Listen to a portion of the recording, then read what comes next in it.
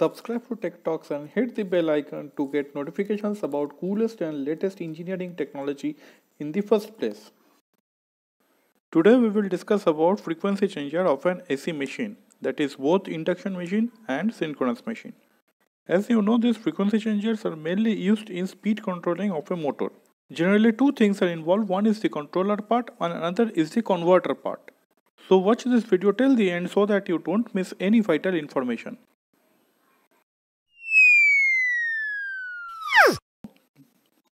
Variable frequency changer on three-phase induction machine. This variable frequency changer can be classified into.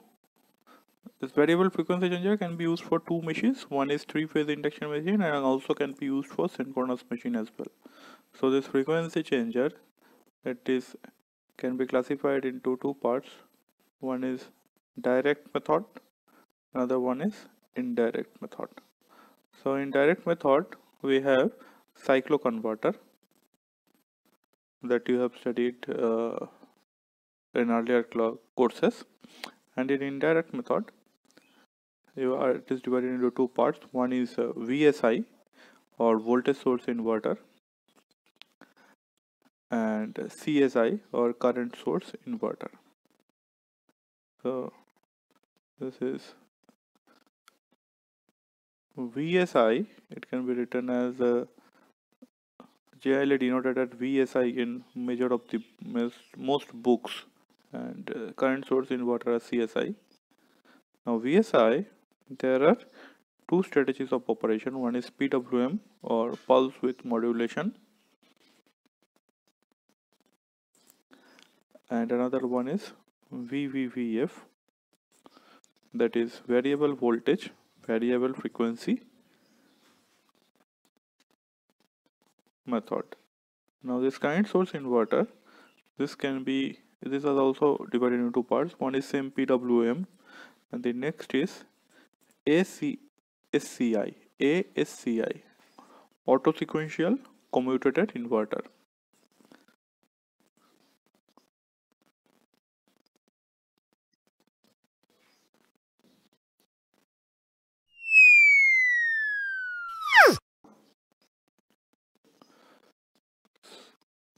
So let us consider a motor.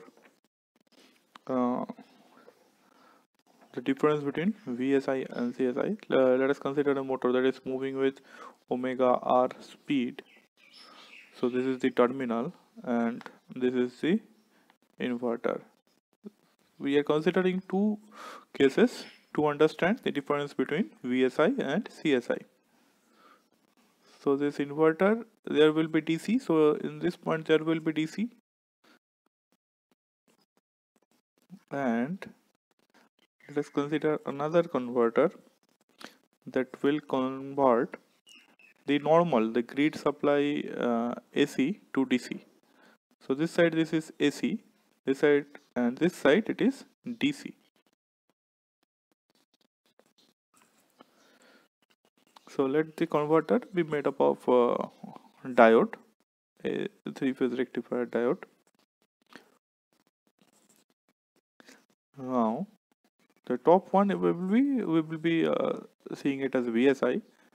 So in the middle here, if it is VSI, a capacitor will be placed, and in case of CSI, the DC link will be inductor. Okay, now we will just connect it.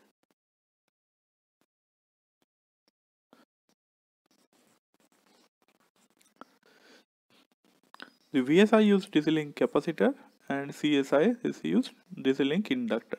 This is because in VSI the voltage should be constant, and in CSI the current, DC link current, should be kept constant. Now the switches that is used in inverter is IGBT, MOSFET, SCR, the power electronic switches that is used. So how these switches are used, that we will see. In VSI case, we use a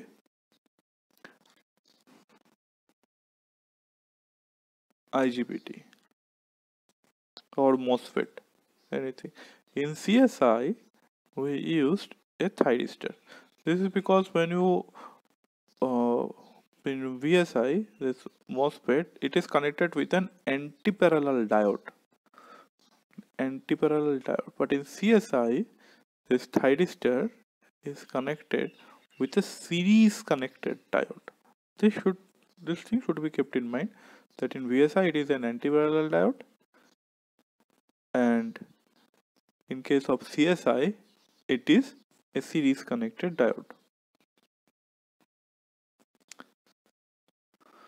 So this is the difference between that VSI and CSI.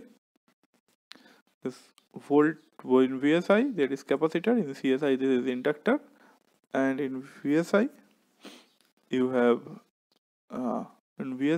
have anti-parallel diode connected with the switch, and in CSI you are having a series connected diode with the switch. So this is the drive.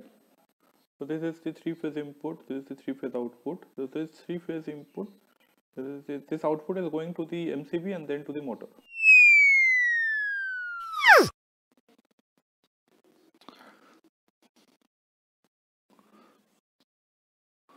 Now let us consider this per phase diagram of an induction machine. So let the voltage be V phase. This is RS, this is LS, this is LM, LR, and this is R attached by S. S is the slip. So this is E. So we can write this E as 4.44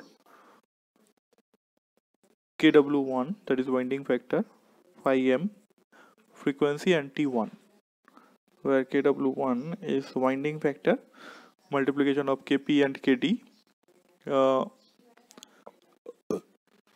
Phi m is flux per pole, that is the maximum value. Frequency, F is the supply frequency, and T1 is turns per phase. So generally you don't have any access to this E.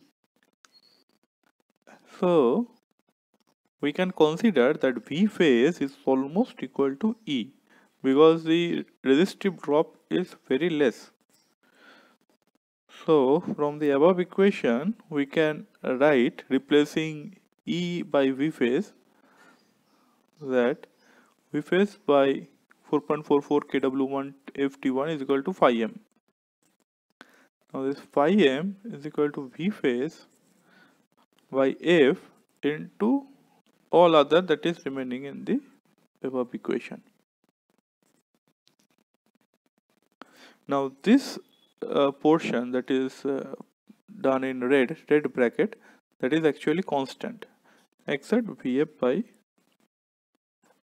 V phase by F.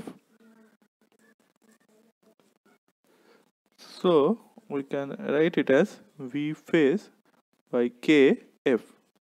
So from here we can notice that phi m is equal to V phase by F. So if we increase the speed, you will see that the motor starts running. So this is ready. You see the fan load that is connected to the motor is moving. So from here what we get is that we have to keep the phi m is constant. Phi m should be kept constant. This is a flux should be kept constant. Okay, till base speed. So this is the base speed. Till that zone, the flattened zone, phi m should be constant, and after that we have to reduce the phi m to increase the speed, but that is above base speed. Okay, now the next thing is that from this equation we are getting V by F control. Okay, so there are many V by F control. One is V by F, it can be applied in closed loop. So vector control is another controlling method, or speed controlling method of controlling the machines, both for induction machine and synchronous machine. Another thing is direct torque control, or DTC. This is also one of the method of controlling the machine. So now if we increase the speed of the fan is also increasing. So this is how VYF works. Comment below about how you like this video. Check out the links in the description box about more such videos. Do click the like button if you like the video. If you are new to this channel, subscribe Tech Talks and don't forget to hit the bell icon.